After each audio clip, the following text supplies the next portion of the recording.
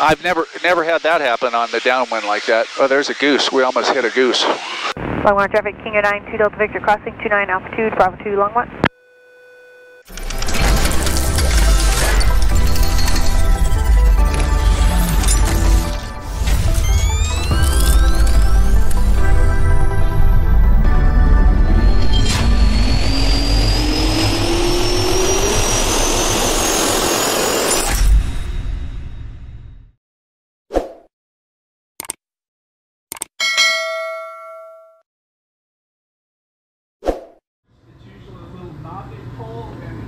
Gravity or a nitrogen blowdown.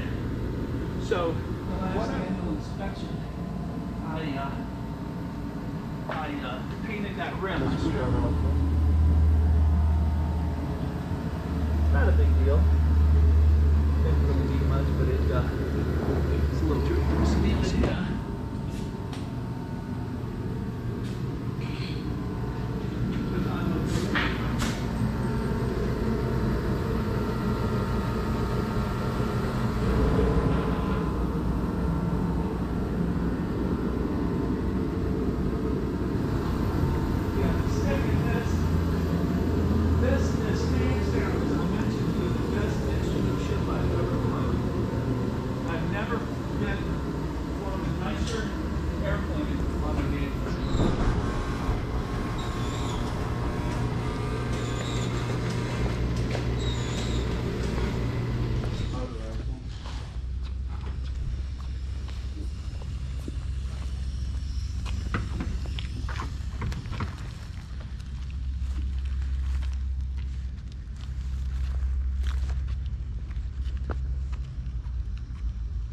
You got some muscles there. The only thing I can do anymore is stay in shape. I play squash. Yeah, I have to go in and show you the iPad. Yeah, we had kind of a funky day for this.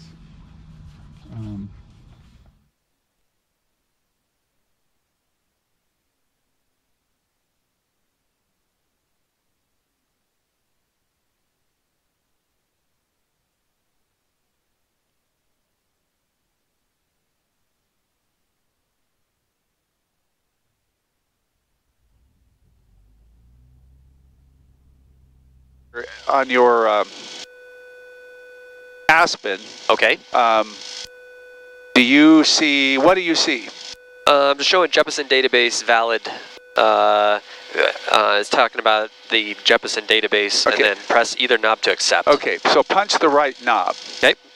Now what do you see? I got the airport diagram for KBJC. Okay, so let's do this. Let's take the red button in the upper right-hand corner and tap that quickly. Okay.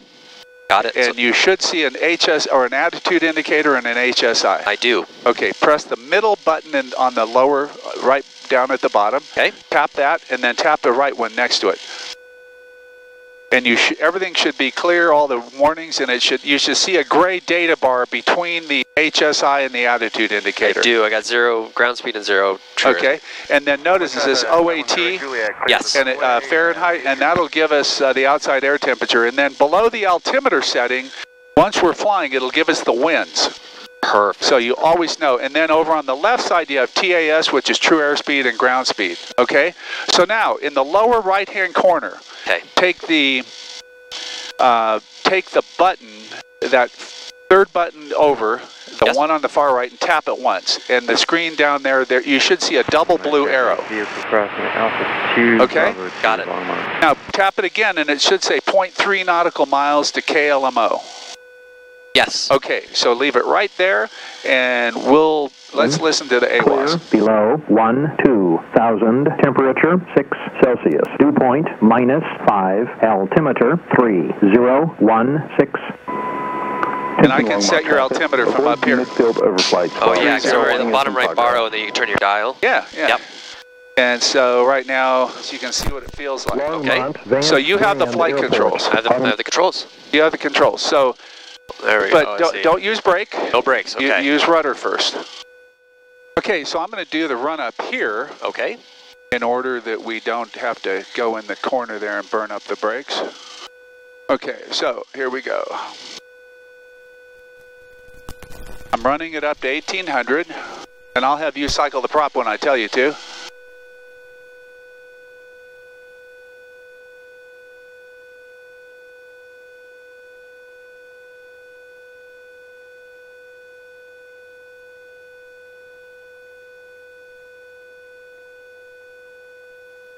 Okay, now let me go ahead and enrich in it. So notice, feel the mixture control. Just put your finger on the mixture control. Got it. I'm moving it up now, and I'm at 1830, 1840. You can hear the RPM increasing. I'm at 1850. Might even get 1860. Okay, I'm going to take it a little bit past the 1850 and watch it come down. There we go. Perfect. Now, let me hit the mags. Nice drop. 2 clicks to the right. Nice drop. So, cycle the prop. So, watch this. I'll cycle it the first time. Okay. You bring the blue lever back, and then just like that. So, you bring it back and then take it forward again. Okay. Just like that. Nice. Nice. Okay. So, that's all we need to do. Just like that. Just like that. And let's see, takeoff. Got that. Oh, the Apple's coming on finally. Okay, so we have everything good. So here's where I do another gum check, and I say, okay, gear is down and lock. Got the blue prop, the prop full forward, power set, mixture set, flaps are up. Gas, undercarriage, mixture prop. So what I like to do is look at the opposite end of the runway. Make sure no 8 balls are going to take off and hit us, right? Got it. Then I'll look out on final, and then I look on base and look out to the south. And I heard a guy inbound who's going to land on 29. So we're going to announce our departure, and then we'll pull out and let me show you how to steer this. Okay, so powered up, set the power, power set. Get it on up, get it on up, get it on up. Okay, I go, so we put the power forward. Okay. Power forward. Okay. Nice, brisk, right, just like that. Okay, now power is set. Power is set. Now, temps and pressures are in the green. Now, heels on the floor, heels on the toes on the bottom of the pedals. Keep, and the torque is going to want to pull the plane to the left, so you're going to use the right. So airspeed's alive, temps and pressures are in the green. So then my airspeed indicator says 57, so we rotate here at 65, hold it down, hold it down, hold it down. Okay, rotate. Nice. Beautiful job. Now, look at your VSI. Got it. Positive rate. Bring up the gear. Departing runway 29. Gear up. In the pattern as well. Nice.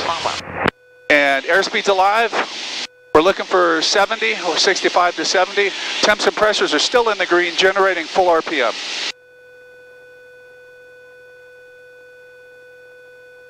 Light stick pressure back. And 1 mile traffic, moving 7028 south on the... Positive rate. Now gear up. So bring the gear up. Okay, gear up. Excellent. The air to the southeast has you in sight. We'll fly you in for that mid-kill. So you can put your HSI on 293, and your course button is on the left side. 293. We're climbing at 1,000 feet per minute. CHTs look good. My traffic, moving 7028, midfield downwind. So that green bar to the left, does that mean we're to the right of the course? Yes, we are to the right. And look at this. We have a 23-knot wind, and I'm still fighting it to stay on there. Talk you through this. You have the flight controls. I have the flight controls. The flight controls are yours. So fly to the left and capture your localizer, the green diamond, and then fly up. You've got to get up to your glide slope, too. You're the white bar, and the glide slope is the green diamond. Okay. Now, let's bring the prop full forward. Prop full forward. Gently. Nice. Okay, now, capture those green diamonds. And the key is you don't want to S-turn. You don't want to go crazy. You just want to get up to them and then capture those and then hold them with your stick. So what that is a constant radius, constant altitude.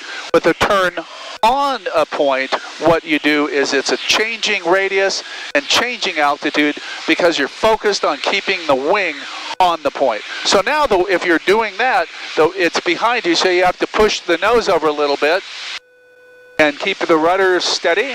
Okay, left turn. Left turn. Bring it way on around so we don't go into... here, let's really crank it.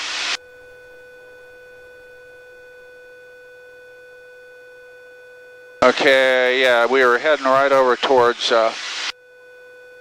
okay, so I want to fly to the north of the field, so let's go to a heading of 260. 260. Right turn 260. Hey, can you hear me all right? Yes, sir.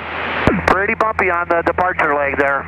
Really bumpy. We're considering coming back. Oh, yeah. You guys took off on 29?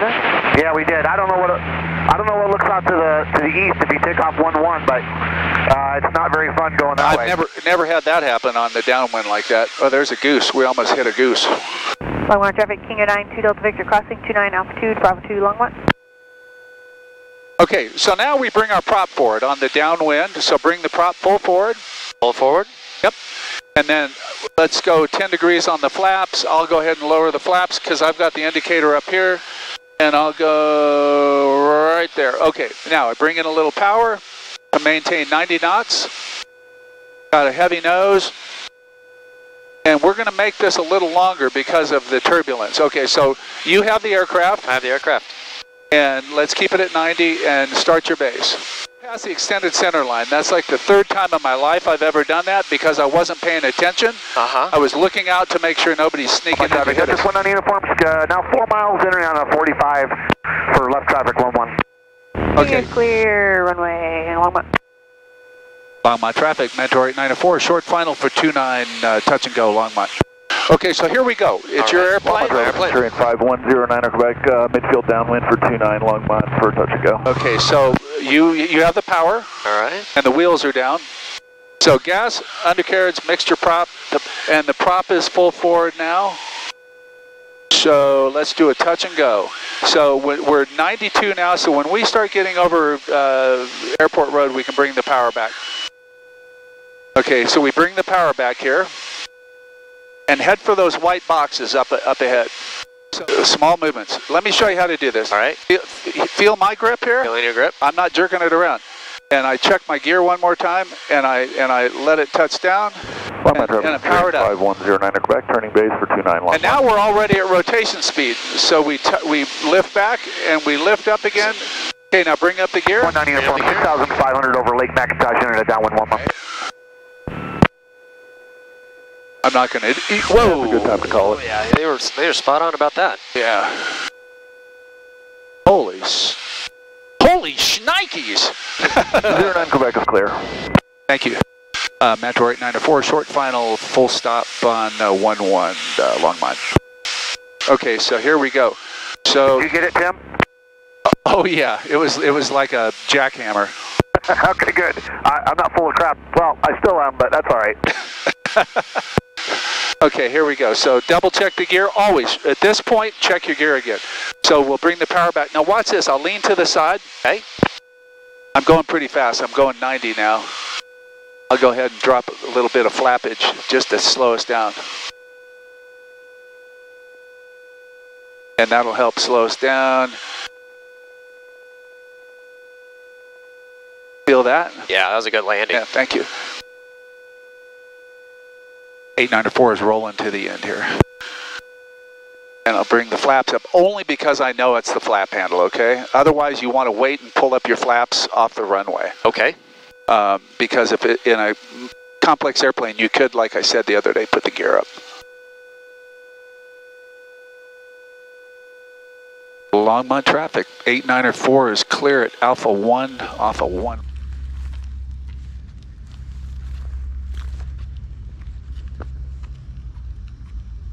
They got some muscles there. The only thing I can do anymore